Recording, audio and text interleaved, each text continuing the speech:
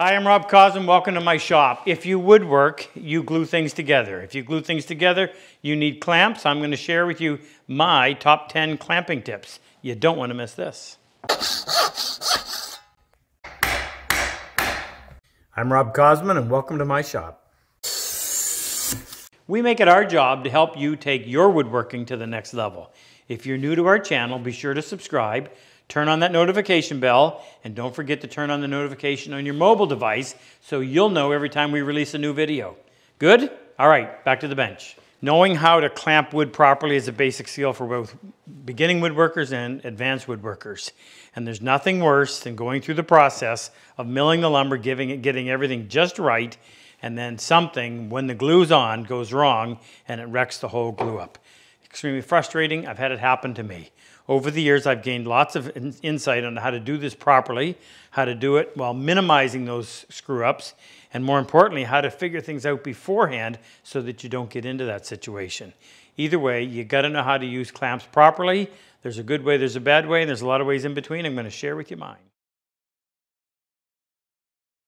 You may have heard the saying, you can never have too many clamps. It's quite true. In fact, if you look what I have, and I don't want to even add this up, but the secret was buying just a couple at a time.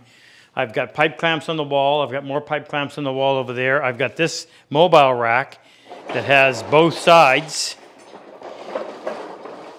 And I don't want to know how many thousands of dollars are here, but they're great clamps. I use them all the time, and I have the ability to take the entire rack with me, which is a big plus. So as you get started in this and you're thinking, how am I going to afford all these clamps? Because they're not cheap. In fact, I'll tell you, don't buy the cheap ones. You'll regret it when you go to use them. Buy one or two at a time and just let it accumulate over time. I usually would go out and buy ones that I need specifically for that job, and then that seemed to grow the clamp rack faster than anything else. If you go looking for clamps to buy, you'll find out that there's an awful lot of them. And this is not necessarily a video on what to buy. That'll be the subject of a different video. But what I want to show you is what I typically use. There are heavy duty, medium duty, and what I would call light duty clamps. Now, what I've learned over the last 40 years is I've come to rely less and less on the heavy duty clamps, and I've really liked the light duty or the medium duty a whole lot more. And that's probably a lesson in learning to be a little bit better with your woodwork, making sure things fit. Applying more pressure is not always the answer. In fact, rarely is it the answer. So these are light duty. And they don't exert a tremendous amount of force, but they're quick and easy to use. And in applications where I just need enough pressure to hold the two pieces together, they work wonderfully. I'm a huge fan of F-clamps. They come in multiple different sizes. You can get ones that reach way in. You get long ones that are actually replace the pipe clamps I used to use. What I like about them, if you get the good ones, is that they have multiple surface to grab, so when you adjust them, they grab quickly. They've got a nice solid pad, so it minimizes the marking on the piece, and they've got a good grip. The pipe clamps, there was a time when I used to bend these, I would apply so much pressure on them. I've gotten away from that. In fact, I can't even think of the last time I used pipe clamps, and that's a heavy-duty C-clamp. Still has its application, but I'm suggesting that you might want to focus more on craftsmanship. Get that joint just right so you don't need a ton of pressure to pull it together.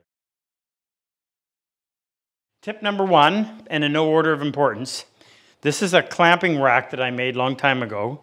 I made it with two pieces of 8-foot long plywood. I think if I remember correctly, I drilled a series of holes down the middle of the piece and then split it so that I had a little bit of a recess in the exact same spot on both pieces. What this allows you to do is to lay out your clamps prior to your glue up. And if you're going to do any amount of glue ups on large boards, I highly recommend this. A good rule to follow is to always have one clamp on the top, next one on the bottom, top, bottom, top, bottom.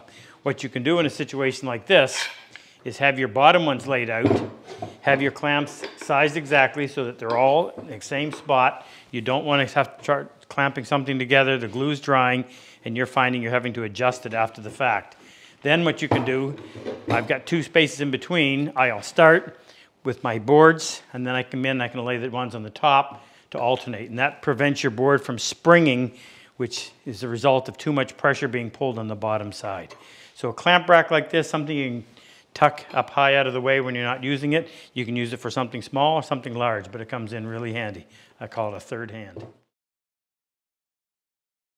Clamping tip number 2. Now I've already alluded to this, but it's worth mentioning again. If there's one thing that the new woodworker has a tendency to do wrong when it comes to clamping and glue-ups, and sometimes even seasoned woodworkers, it's applying too much pressure. You want enough pressure that you securely hold the 2 pieces of wood together. You get a little bit of squeeze out so that you know the joint is effectively closed. And one of the reasons why I like these clamps is because it limits the amount of torque you're allowed to apply or can apply. You work with a pipe clamp, you've got quite a bit of leverage on there, and you can really bear down on that. Unnecessary. If the joint doesn't fit properly with the amount of pressure you can apply with a small clamp like this, you probably need to revisit how well you made the joint and go back and do that again. Tip number 3 is clamping pads. Now, I'm not a huge fan of them. I do keep some around. These are the clamping pads that come on the F clamps, and you can readily take them off, both ends. I prefer this because it's a lot more positive. One of the problems with these is sometimes they have a tendency to slip. However, there are times when I'm working with something that I don't want it to be marred at all, and that's when I put them back on. But I found an even better clamping pad, particularly if you're using something like a pipe clamp, which not only does it apply a lot of pressure, but it also has a tendency, as these move, to pull on the inside.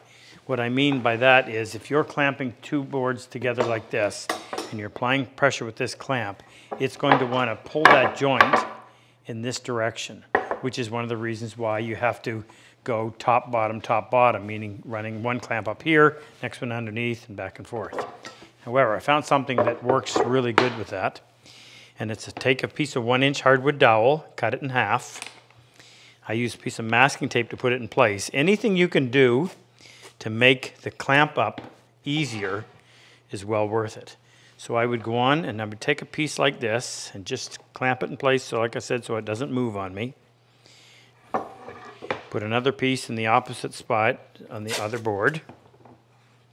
Now, the reason I like to use these half-round pieces, number 1, it's a piece of hardwood. It spreads the pressure over a greater area, and it's not going to mar the wood. But the nice thing about it, or the real nice thing, is because it's round, the pressure is right out here in the middle, and even if your clamp's pulling on the underside, it doesn't matter because that pressure, because of the round and where it's making contact, sends the clamping pressure right down through the middle of the board. And that's your best bet to prevent that thing from either popping up on you or pulling to one side or the other. And I save these, I take them off and keep them in my tool tray and use them again. So clamping pads when you need them, and I think these hardwood 1-inch dowels do a great job, particularly on long glue-ups.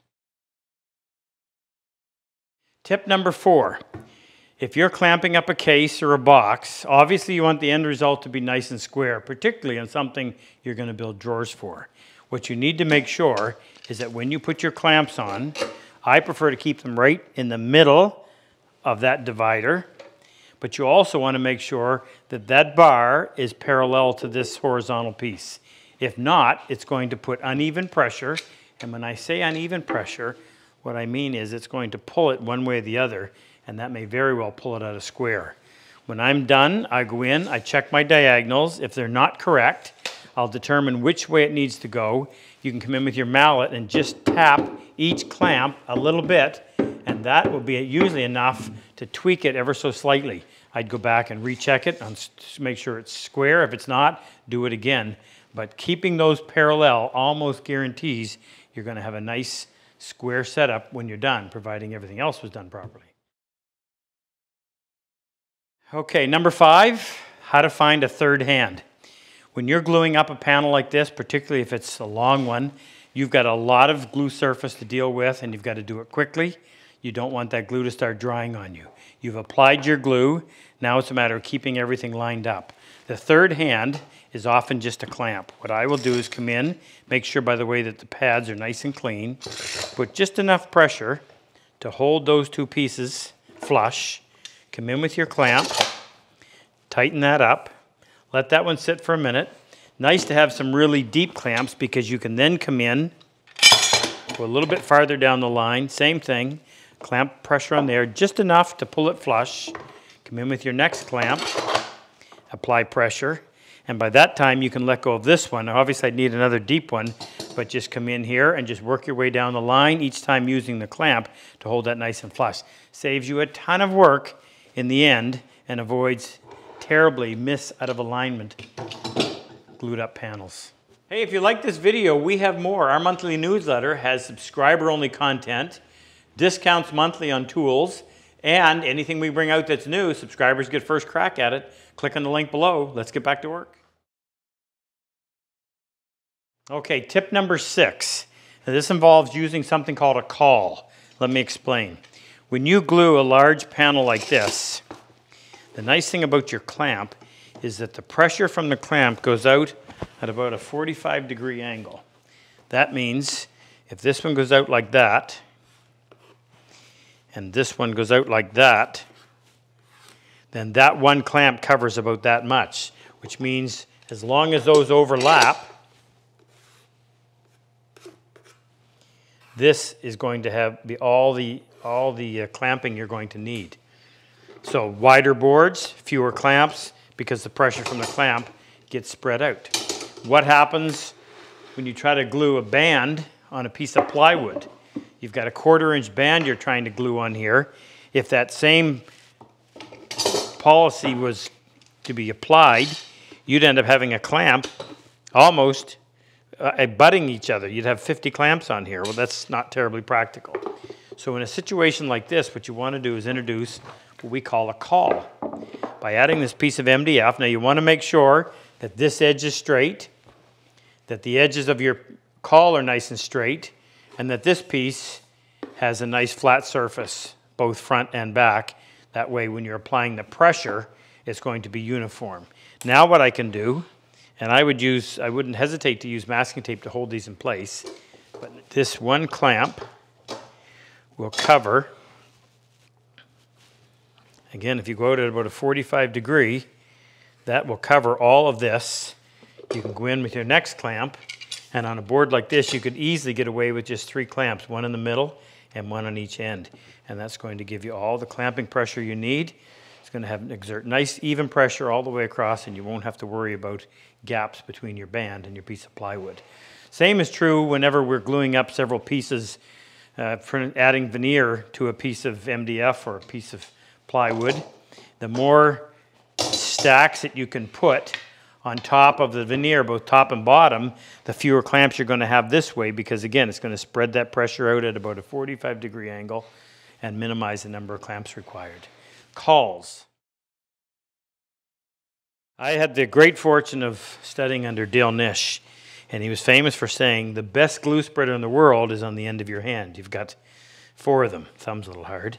And what I mean by that is when I'm applying the glue, I'm going to put it right in the first thing you need to know is this. You need to put the glue everywhere you want it before you put the 2 pieces together. You can't expect that that glue is going to spread by itself. So if I was going to glue an edge band onto this piece of plywood, I'm going to run the glue bottle right down the middle. I'm going to use my thumb to help guide my finger, and I will use my finger to help spread that glue evenly. And if I can get it with one shot, I'm that better off. I don't have to come back. Now, if I had some holes in that, I might come back and repair it. But you go in and do that. You don't want too much glue because you don't want it running all down the face like I did right there. And you don't want to starve the joint either, meaning you don't have enough. That's actually a little bit dry. I'd come in and put a little more right there in the middle. Then you can put your band on. Give it some downward pressure so it makes contact before you put your caul on and apply your clamps. Not too much glue, but make sure you get enough. Okay, tip number 8. Use a hand plane to get a better glue surface. So I've just run this over the jointer, and this is where most people would stop and they would glue boards together. But I'm going to take this piece of pencil lead, and if I run it over the board, you'll see what happens. These are all the high points from the scallop marks left by the jointer. So it's not going to give you perfect wood-to-wood contact when you glue another piece done the same way. So instead of that, I like to come in with my hand plane. In fact, you even see how the shaving just takes the tops of those scallops off. make a couple of passes to get down through them. Haven't got there yet. You can still see how it's leaving those marks. This one should give you a full shaving. Actually, there's still a little bit, so I'd do one more. Now, when I glue these two pieces together, I'm going to get maximum wood-to-wood contact, and I think not only you're going to get a stronger joint, but the joint's going to actually disappear because of that so tight fit. Okay, number 9. I like to produce a little bit of a hollow in between the two pieces when I'm gluing up two pieces on their edge. The reason is this. If you put them on top of each other before you glue, and you wiggle one end, if it has a tendency to pivot in the middle, this one's not bad, but it's doing it just a little bit. That means it's touching in the middle, but not touching on the outside edges. And over time, that joint may possibly start to pull apart slightly right there. So what I would rather do is have just a little bit of a hollow here to keep those ends in nice and tight. So what I would do is first get rid of those marks from the thickness, from the jointer.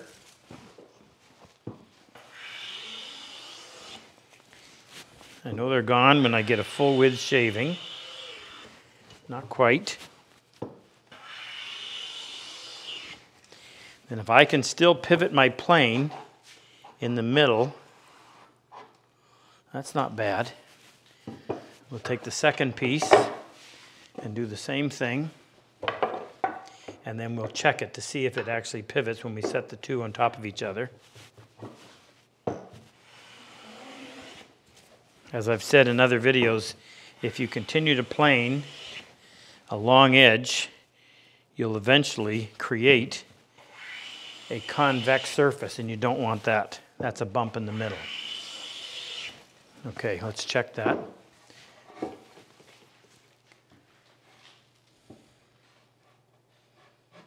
Okay, so we've got a little bit of a pivot right here. So what I'm going to do, and it's sometimes easier to follow if you see it like this, I'm going to put a line down the middle. So I'm going to find my midpoint right about here. I'm going to take a pass. I'm going to back up, and I'm going to go a little farther forward. I'm going to back up further, not all the way to the end, and I'm going to go a little farther forward. I'm going to come in and take another pass out of the middle. And I'm going to go almost all the way back and almost all the way forward. One tip here is to always have your plane moving forward as you disengage so you don't end up with a transition mark, or a skin tag as I call it. Then I'm going to take one or two long passes so I don't feel any bump. A little bit of a bump right there. Do that again. Okay, that feels good. I haven't done this one yet, but let's just check it.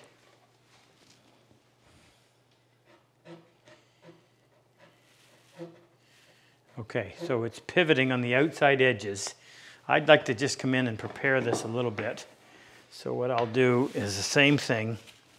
Take a pass out of the middle, extend it in both directions, almost all the way to almost all the way, and then take one or two long passes. Now, there's a little bit of a bump right there, so one more. Now we'll check this. We've got two hand plane surfaces, which means you're going to have great contact. And when I move it like that, it's touching on the outside edges. That is going to give me a good glue joint. We'll pull that together and it'll disappear. Number 10, I owe to a good friend, Ahmed. And he may not have invented it, but he convinced me that it actually works. And as a result, I now use this, particularly on narrow bands. And that is to use masking tape. Now, I use a particular brand. This is actually called Painter's Automotive Painter's Tape, I think it's called. It's really strong. So what you do is come right out here in the end, push down or pull down on both sides until that glue spreads a little bit. Get enough of it on there to make good contact. Make sure that the board is centered on your material you're banding. And I would go about every couple of inches, maybe less, depending on how it's working. And you go all the way down. When you're done, You haven't had to use up a whole bunch of clamps and cauls. Nice thing about the cauls are great, but they're a little awkward to deal with. This is a piece of cake. Also allows you to keep your band just barely wider than the piece you're banding, so you don't have so much work to do afterwards. I was amazed at how well this works. I've used it numerous times, but you got to apply. The secret to it is to make sure that when you're pulling down, hold it there for a second, allow that glue to spread itself out, then clamp it or engage it to the wood and make sure it's good and sticky. There you go. Better clamps, better joints, better woodwork. If you like my work and enjoy my style of teaching, click on any one of these videos and help take your woodworking to the next level. I've always said, better tools make the job so much easier. If you click on the link below, the chisel and plane icon, it'll take you to our site and introduce you to all the tools that we actually manufacture right here in our shop. It'll also give you information on our online and in-person workshops.